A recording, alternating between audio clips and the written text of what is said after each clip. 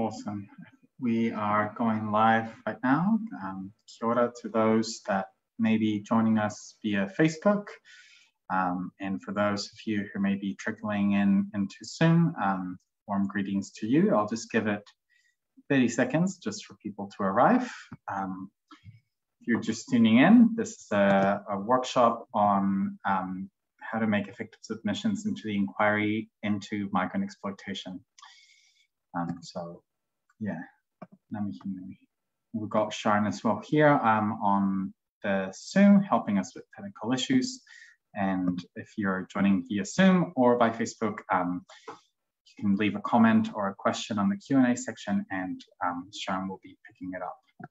So I'll just open this up before I introduce Ibrahim with a whakatoki, which is E hara taku toa I te toa takitahi, enari he toa takitini ke, which stands for my strength does not come from me alone, but from many.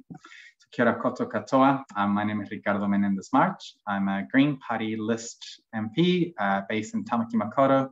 I'm an immigrant, first generation from Tijuana, Mexico.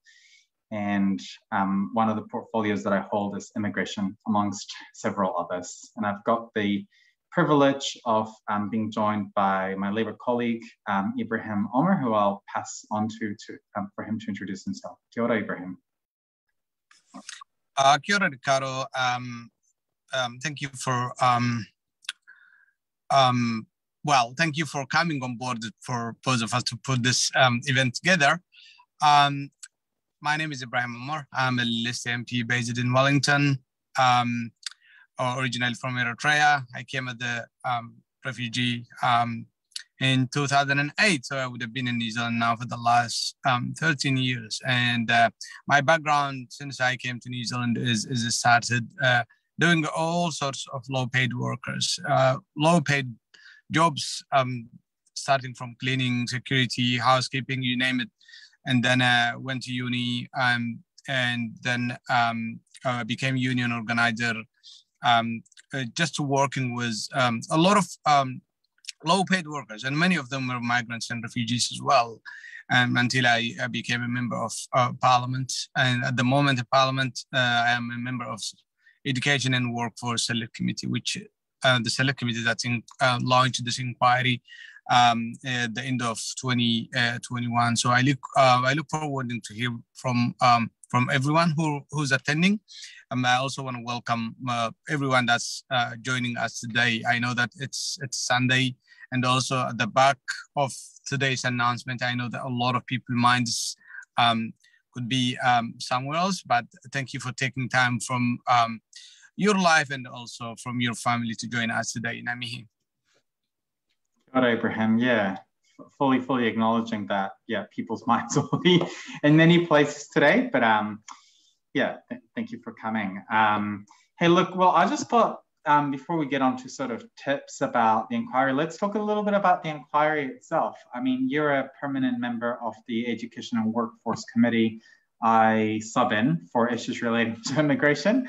But Ibrahim, do you just want to sort of explain to people a bit of how this inquiry came about and why you think it's really important? Yeah, thank you, Ricardo. Look, this is the migrant exploitation has been going on for years and years in our country, and it became to the point where it's actually a black spot on our record as a country, as a nation. New Zealand is a country that's everything is all about fairness. It's all about equality, but at the same time, we've got this disease called migrant exploitation going on for a long time, and migrants are an easy target, and because of who they are, because of their circumstance, they easily get prey for exploitation. But it's actually affects everyone. A lot of New Zealanders, I know that I have done cleaning, I have done security, I have done housekeeping. I have seen it firsthand how people get exploited. I will give you just one example. I came as a refugee when I first came to New Zealand. You obviously don't know the employment law in this country. No one, it's not easy for people to understand the employment law, your rights easily.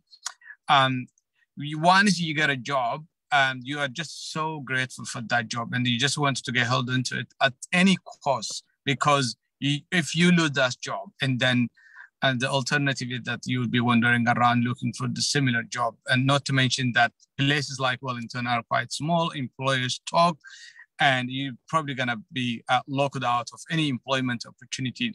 I once was sick, and I've called my work sick because I had really, really bad flu.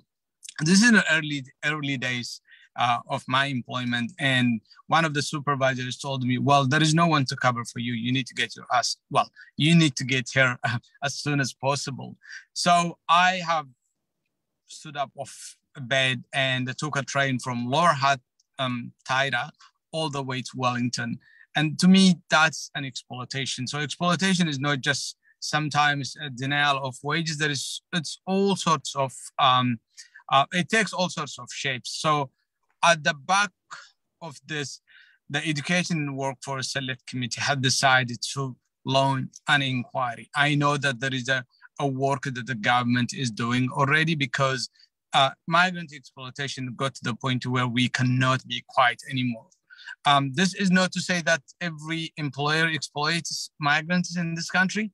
We've got great, the vast majority of our employers are great. They treat people with dignity, with respect, but we've got quite a few dodgy employers who exploit. I think we have seen a lot of stories in the media and over.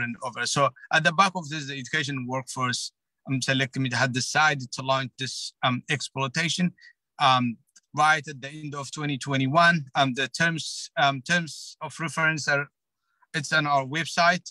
You can check it out. And we know that the government is doing a lot of work in this space. I know that the Minister Wood is this is the area where he actually takes a lot of interest, and he's doing a lot of work. And one of the reasons why people get exploited and they're quiet about it, because a lot of them, their employment is linked to their visa, and a lot of them don't want to be told if they lose the job. They don't want to be told by Immigration New Zealand to go back to their country, because they would have paid a lot of money to come to New Zealand. They would have taken a lot of money as a debt to come to New Zealand. So there is so many reasons why people get exploited. We wanted to get to the bottom of this, and we wanted to stop this. We wanted to know the reason why people are being exploited further. We wanted to know why people are not reporting this, because it is a crime. It's simple as that.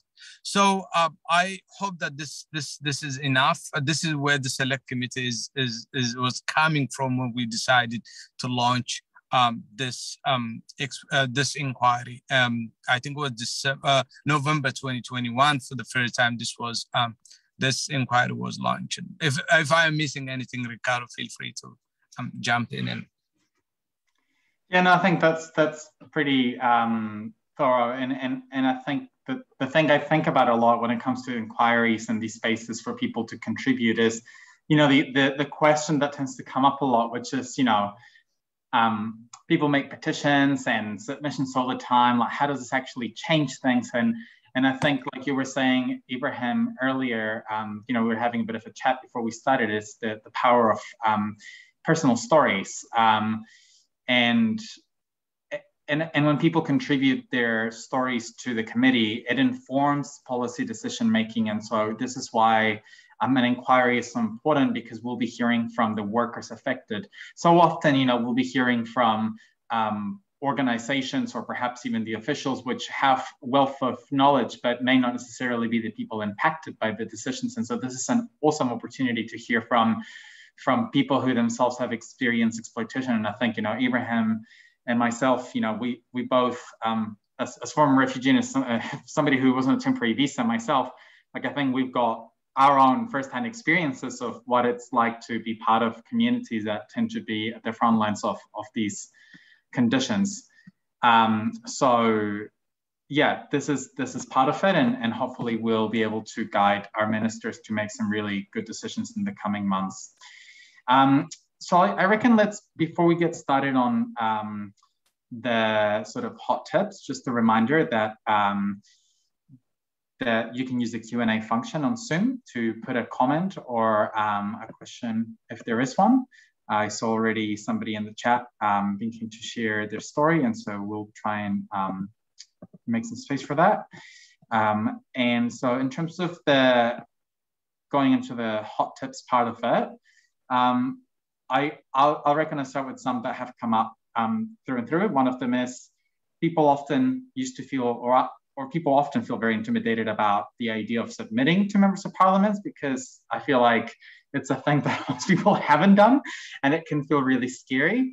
In my previous job, when I used to work in the community sector with Auckland Action Against Poverty, I mean, part of my job would be doing this kind of policy work, and I used to feel so intimidated doing things like submissions, because I would often feel like I'm going to come across as dumb or not coherent enough, and because English is my second language, you know, I would be really nervous that I would say something that people wouldn't get. And now that I'm an MP, you know, I don't know, Ibrahim, if you felt this, like on some issues that we deeply care about, you know, when we see people opposing the progressive change we're trying to make, and sometimes we see some submissions, and I just think, damn, I wish I had the confidence of some of these people who are blocking good change from happening and just come to the committee and just present. And that made me think that I should have had far more confidence back in the day to make submissions. Because often if our community doesn't make them, it's the people trying to stop change from happening that end up presenting to us. And so that's kind of my starting point in this space. I don't know, Ibrahim, what your experience was.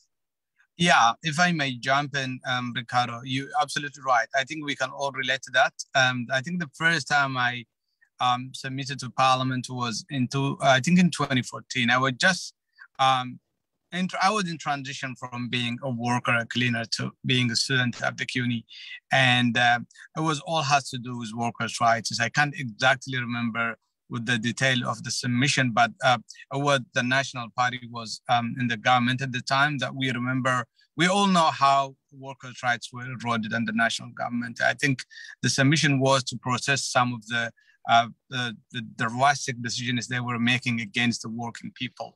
So it can be intimidating.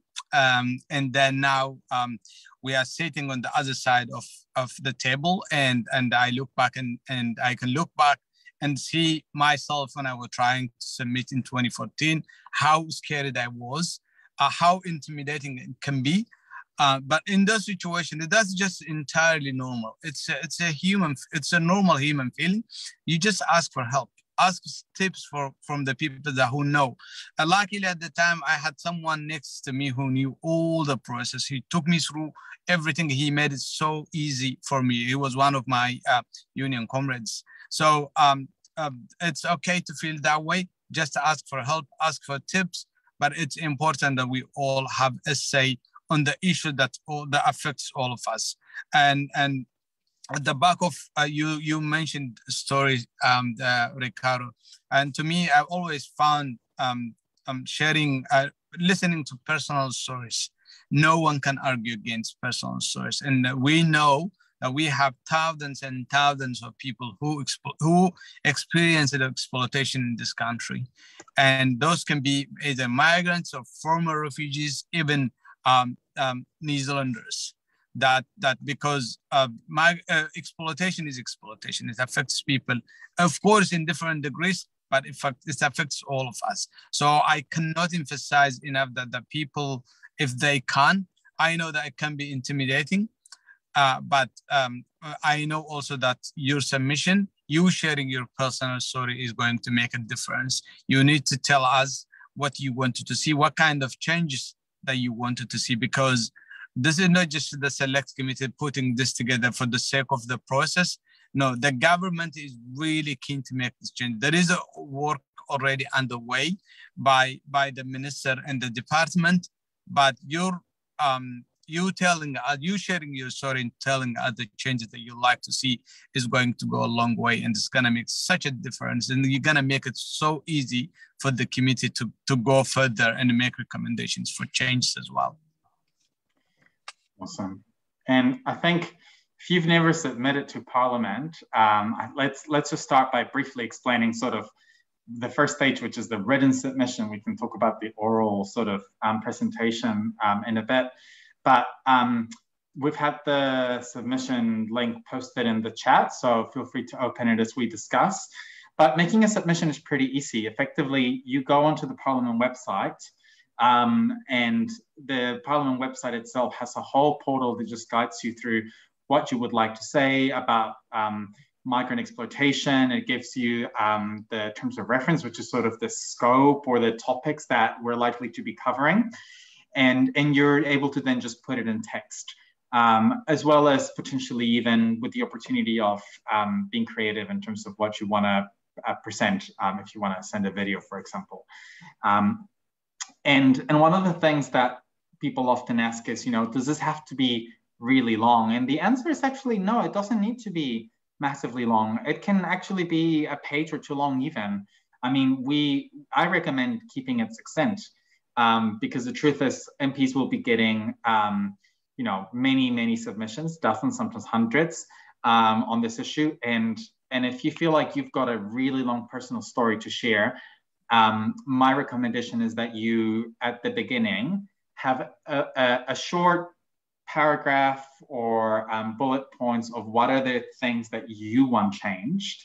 And then you can lead on with a personal story. If you've got if it's a really big timeline, just make sure that you lead on with the key changes you want to make, so that when we're reading your personal story, we're kind of grounding it in the changes you want to make. And so that's something I find really useful. The second thing that I really advise is that you want to make sure that as you go through the personal story, you kind of think, ooh, is the stuff that I'm saying likely to compromise potentially my current employment? Or am I saying something sensitive that may compromise my immigration status? Because if there is, the great thing about the inquiry is that you can let us know if there's something sensitive or private. And in that online portal, you will be giving contact details to contact what we call the Office of the Clerk, which is the people who help us run processes in the committee.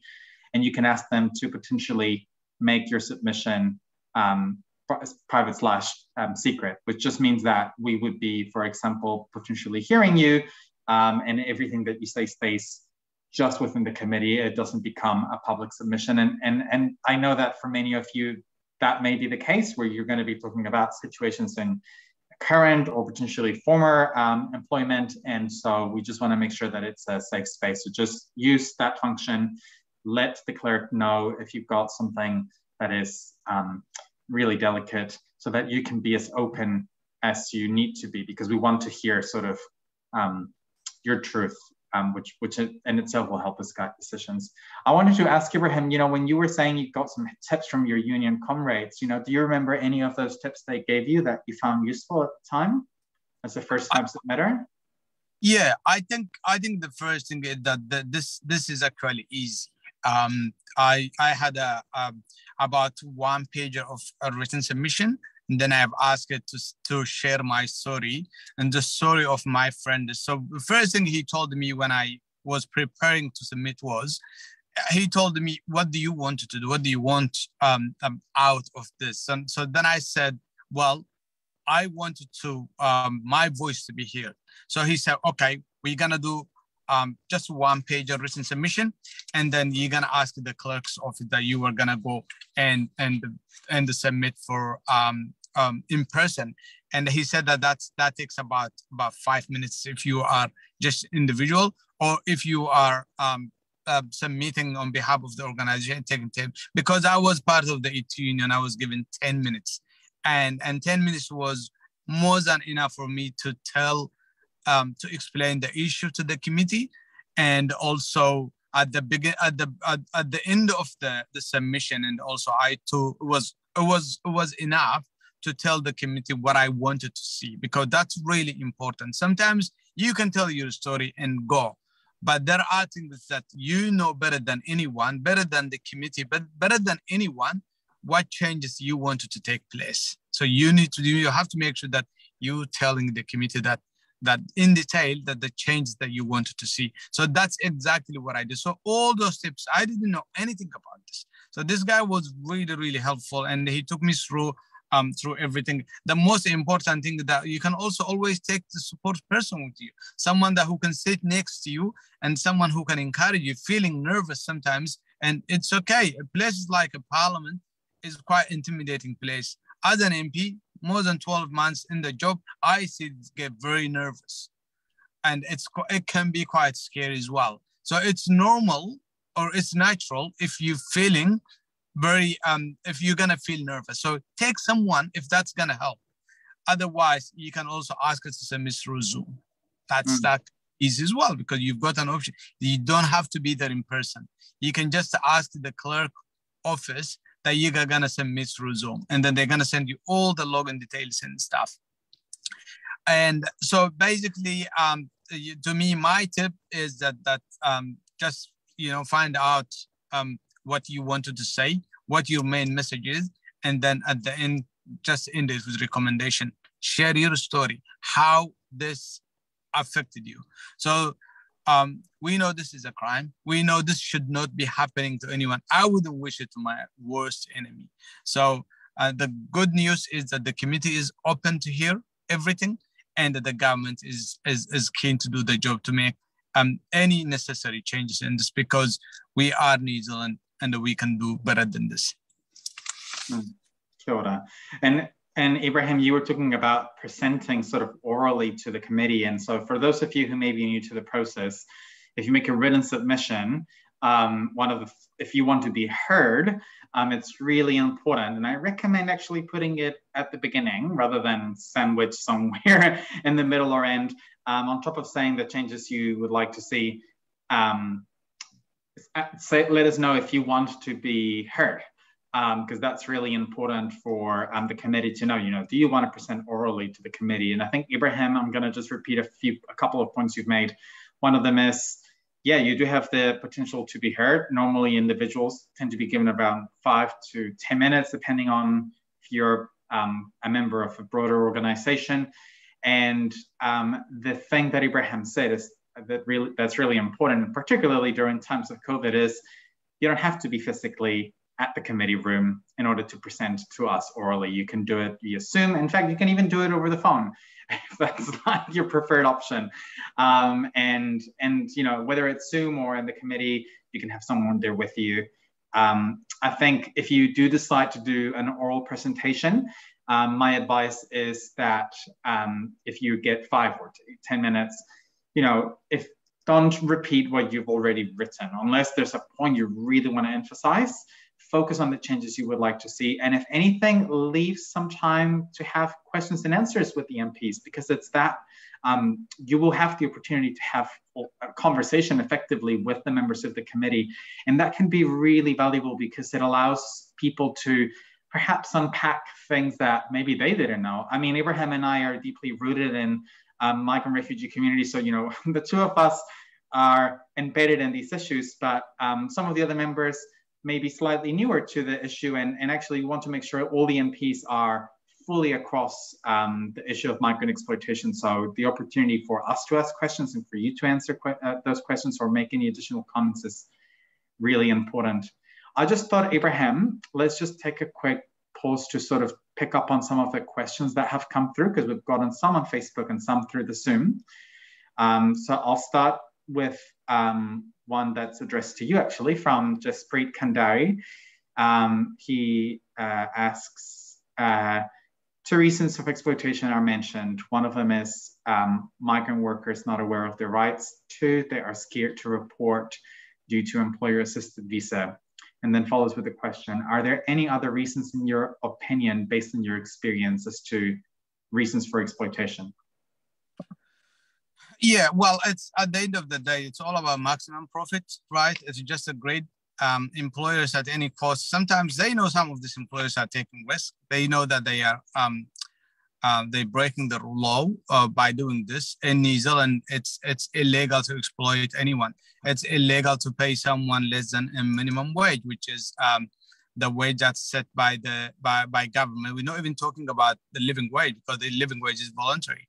we're talking about the minimum wage, and paying anyone a penny less than minimum wage is illegal. We know that, but it's because it's all about the profit. And this people often they just don't care. They go ahead and they exploit people, but they also know that people are vulnerable, and the people don't know.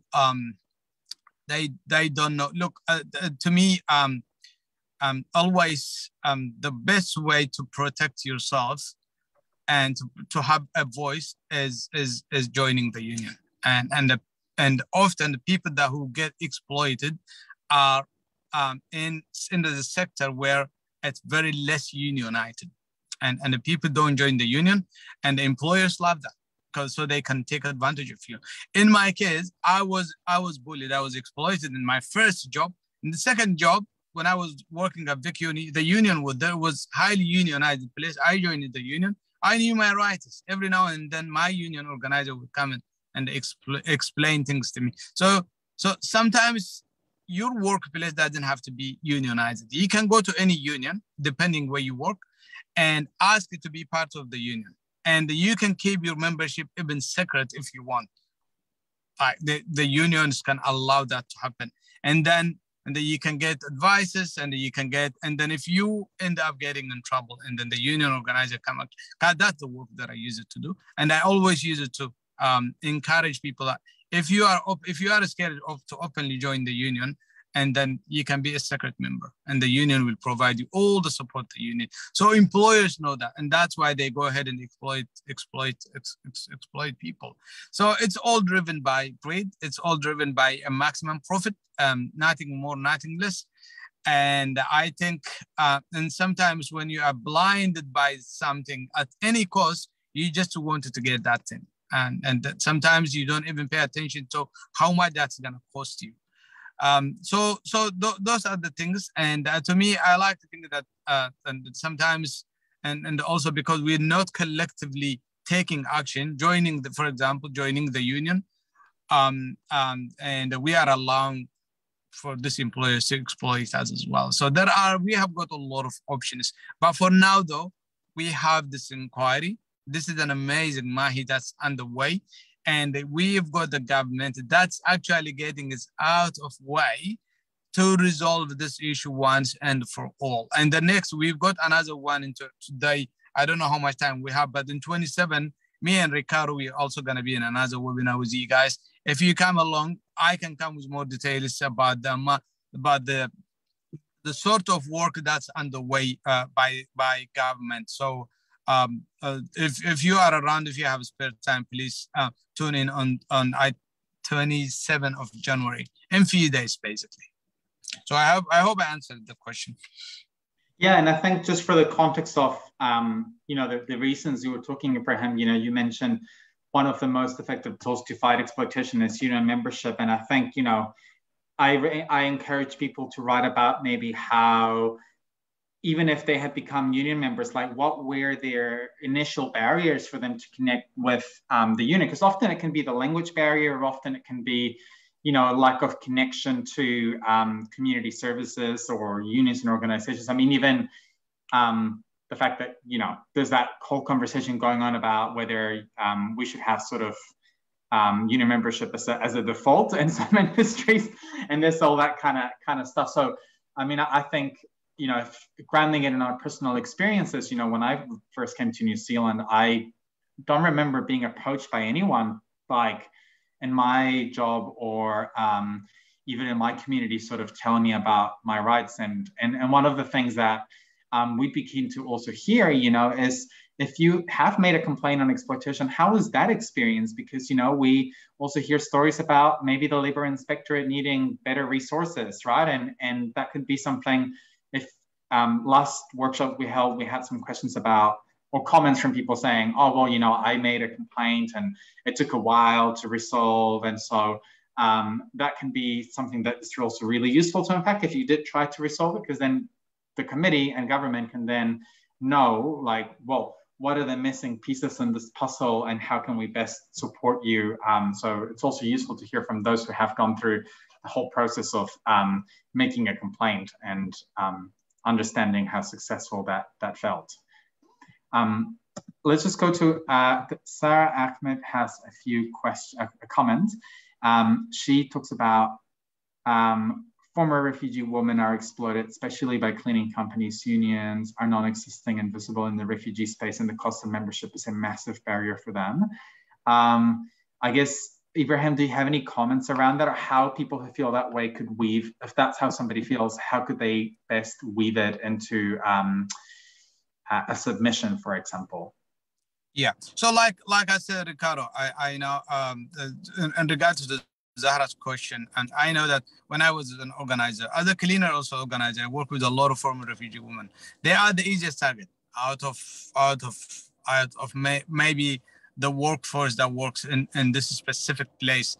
For example, when we were at Vic Uni, we were about 100 cleaners throughout all the shifts, and maybe half of this were between migrant and former refugee women, and they are the easy target. They can't open their mouths because to them the cleaning job is like a grace that does fall down from the sky, and at any cost they want to keep it. They would have suffered to get that job. So when you go through that experience, all you want to do at any cost, you just want to keep the job, and so it's a language barrier. It's and the lack of knowledge. Employment law is a very, very complex. We're talking about the basic rules, basic rights.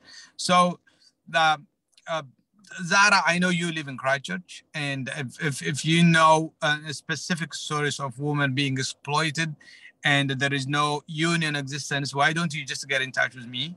I can get you in touch with some of the big unions who are working in Christchurch, who are organizing actually this area, because cleaning is one of the areas where a lot of some of the big unions have interest on, and they actively organize.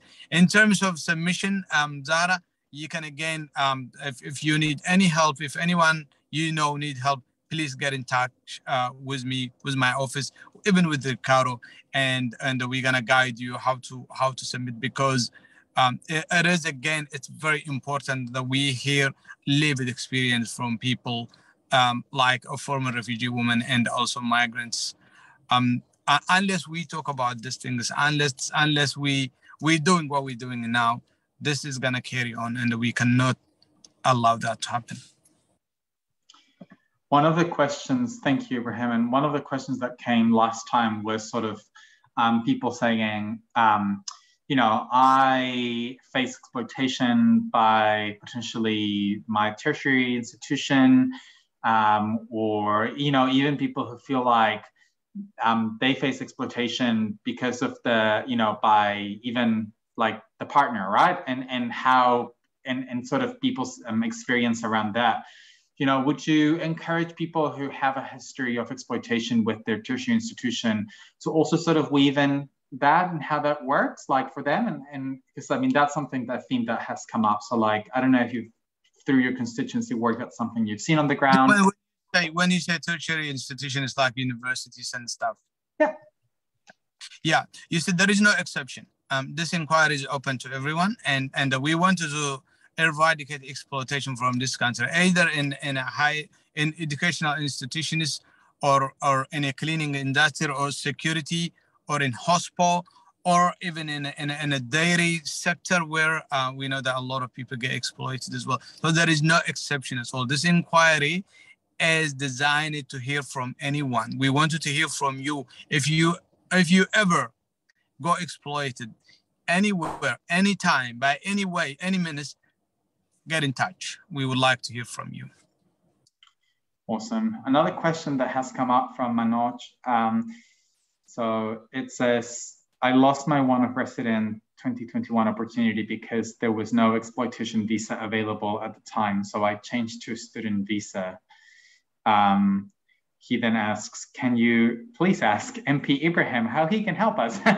And I think just before I go to you, Ibrahim, on this, just want to say, Manoj, I think this is a really important experience I would recommend you sharing in terms of how exploitation worked for you before this new visa that's available for people who were exploited happened.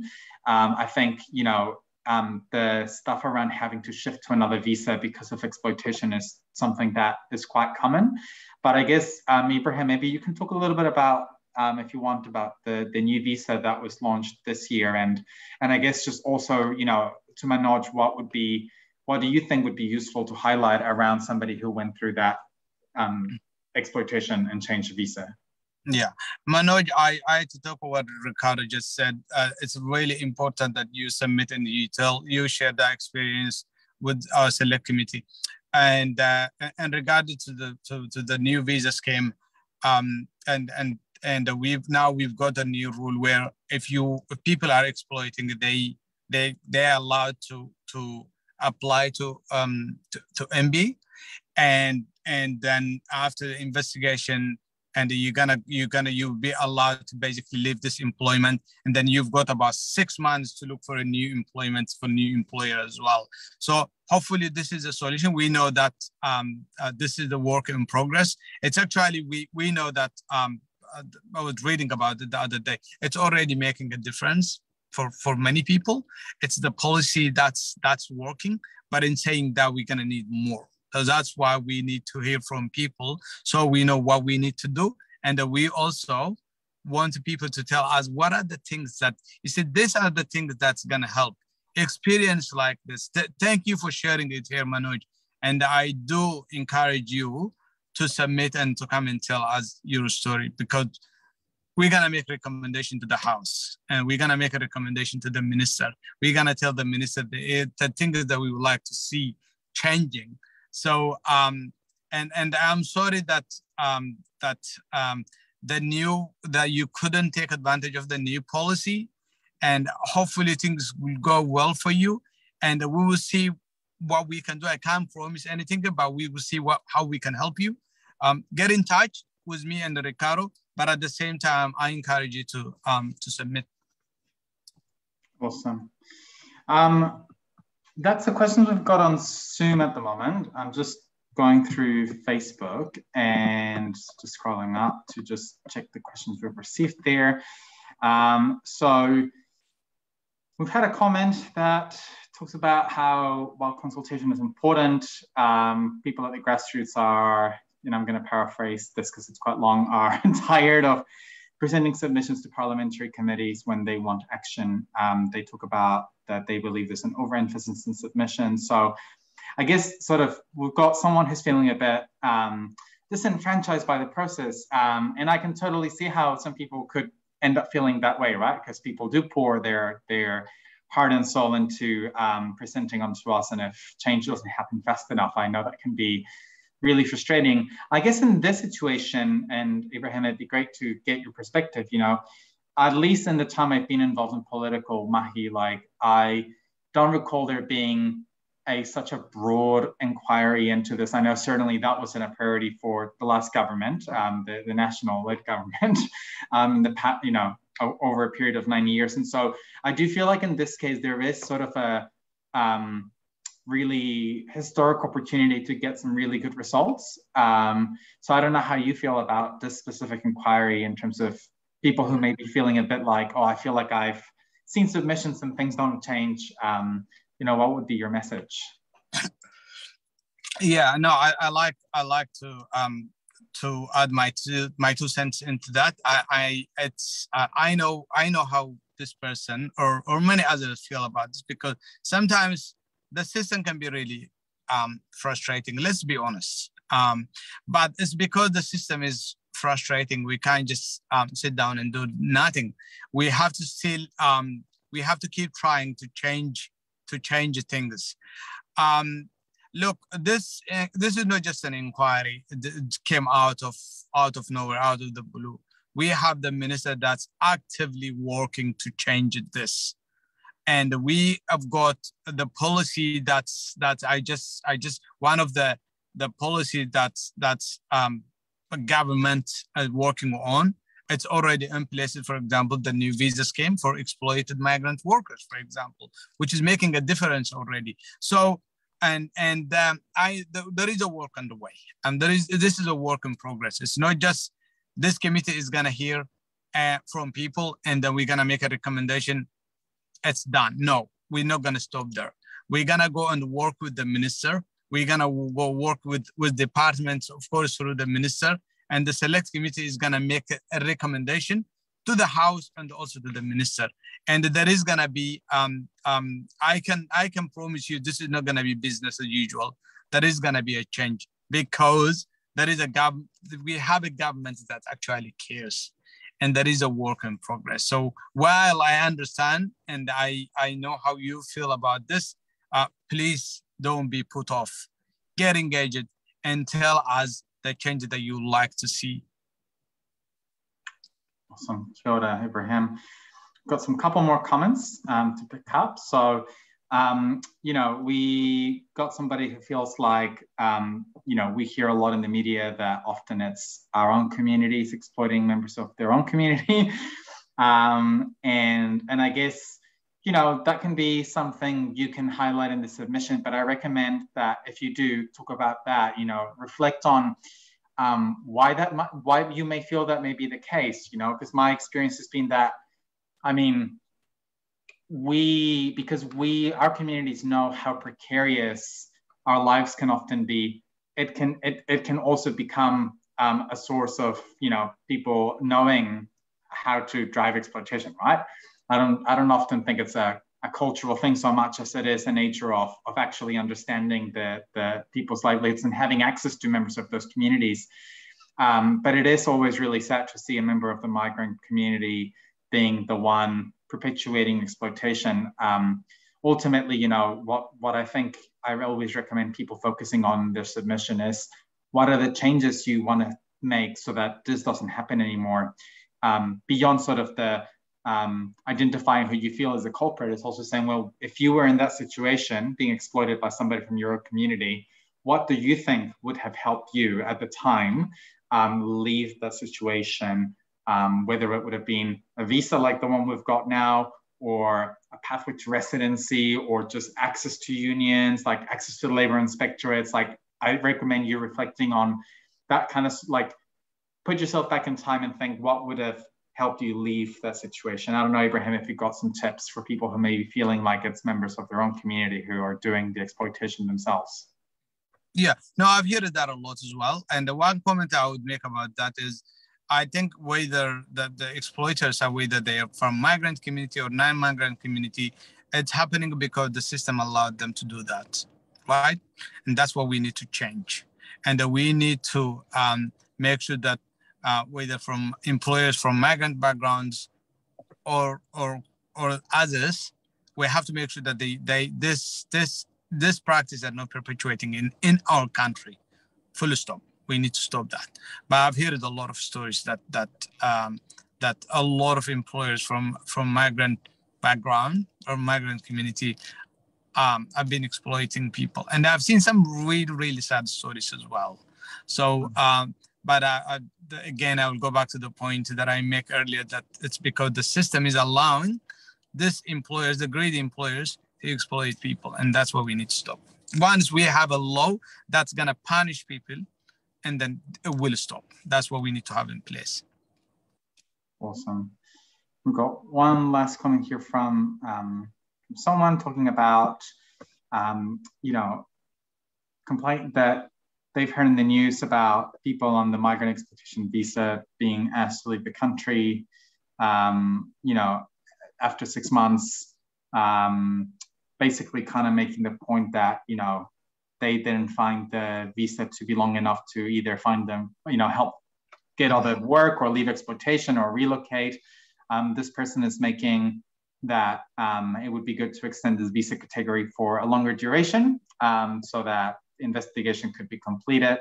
And I guess just briefly, if you're feeling that way, let the committee know. If you feel like the migrant exploitation visa doesn't last for long enough and you feel like you needed more time, or your community members needed more time to find different employment or heal from traumatic experiences, that's incredibly valuable feedback. I don't know what you think, Ibrahim, because that could be something people could. Yeah, I did hear quite a few comments about the 6 months time frame not being long enough, especially in the environment of COVID-19, where moving from one employment to another often can be difficult. Like you said, Ricardo, and if that's how you're feeling, come and tell us. We would like to,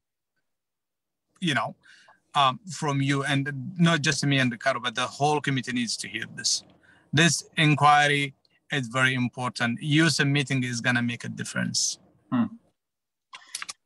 Awesome. I think that's, in terms of the questions that we've had so far, that's all that I could pick up. So I guess, Ibrahim, just as we're sort of reaching the 3 o'clock mark, are there any comments or other tips that you would like to share to people in terms of, and especially I think, as somebody in your case, you've done a submission when before being an MP, but now you've gotten to hear submissions from heaps of people. Like, what do you feel like when you have someone in front of you making a submission? Like, what are the things you're often looking for that catch your attention, or that or that help you understand what their main point is? Yeah, I mean, I think when you are, for example, if you are a politician that come from a background that's nothing to do that like working in a low paid work sector or industry, it can be really difficult for politicians to easily connect or understand where people are coming from. But in my case, only few years ago I used to do this job, and I was on the other side of the table, and I submitted to the select committee. Actually, the way that I was treated was really nice. Even like MPs who didn't agree with what I was saying in my submission, still respected me, and they thanked me for coming, and so I can tell you, our select committee is it's people are very friendly, and you will be treated with respect and the love and with encouragement. And the good thing is that all the members of our select committee has agreed on the terms of reference of this inquiry. So it's not like you're gonna be grilled with questions and stuff. People are very sympathetic. So come and tell us, don't shy away. To me and you, Ricardo, it's incredibly a privileged position to be in, to hear from people. We're not just coming out of nowhere and trying to do this work. We come from background. We lived this experience. We have been there, and we have worked with people who are, and I still every day, people, even after I became an MP, a lot of people got my phone number, and when things go wrong for them in their employment place, people contact me, asking for advice, telling me what to do. My first advice is always, if you are not in the union, join the union. But then I try to give as much advice as I can. If you come and share your story, you're not going to be judged. And because we understand where you're coming from, we understand your pain, we will listen carefully, and we will make recommendations. And we all want the same thing. We want change. So the last comment that I wanted to make is that on 27, we have another webinar, another session with Ricardo. I would like to see you more. We're gonna make Facebook posts about it. Please share it with your networks, with your families and friends. I would like to see you there. Yeah, and it's really important we get as many submissions as possible from people impacted by this. I mean, look, if you're watching in and you're actually a Kiwi who has worked with migrants and you've seen exploitation happen, like, I also want to hear from you. but ideally, we want to hear them, from the people who've been through exploitation. There is one last comment that came through just now that I will address, and then we'll close, because I think this is really relevant to the stuff you were saying at the beginning, Ibrahim, around employer-bound visa. So this person talked about, when you're an essential skill visa holder through employer, then the employer knows that the employee are not able to work elsewhere. That means it's difficult to for the employee to get progress in their role and promotions through different stages. This is also exploitation. And I just want to say, that's a really important point. Exploitation and the power dynamic and the imbalances can be as sometimes not as clear or visible as people may think. So if you feel like you've been in situations where, because of you're in an employer-bound visa and that's created the conditions that the person here just described, I think that's really important to highlight. Like if you felt like you couldn't even discuss your pay with your employer because your visa situation basically like made you feel like it would compromise your ability to stay in the country, that's something we want to hear. I mean, obviously, like Ibrahim said, join your union, they will help you out and when you're feeling like that, but obviously that may not always be the case for every worker that they may know how to navigate, reaching out to a union, etc. So yeah, that kind of story is really important. To add one comment on that, I think I mentioned this earlier. Exploitation have so many, like it can happen in many ways. If your employer is not allowing you to take your short break, for example, and if you have to ask for your permission to go to the toilet, to sleep, and if you are overworking, all these are exploitations. If you are going through these experiences, come and tell us, talk about it, don't be quiet. Yeah, awesome. Hey, well, Ibrahim, yeah, thank you heaps for getting the privilege to share the space with you. And to all of you who have joined, yeah, thank you so much for your comments and questions. Please do share the next event, come along, invite your friends. If you feel like you've maybe started writing your submission and you get stuck, come to the next workshop and ask us questions about what you've written so far. And hopefully we'll have a really successful inquiry process and we'll get some really progressive changes along the line. I'll just close this up with a whakatauki as well, which is kia ngātahi ai te tū e pakari ai te tuara, which stands for Stand United, Stand Strong. So kia ora everybody. Thank you for those of you who put those marvelous questions through, and to those in you on Facebook for joining in, and we will see you on the 27th. Kia ora. Kia ora.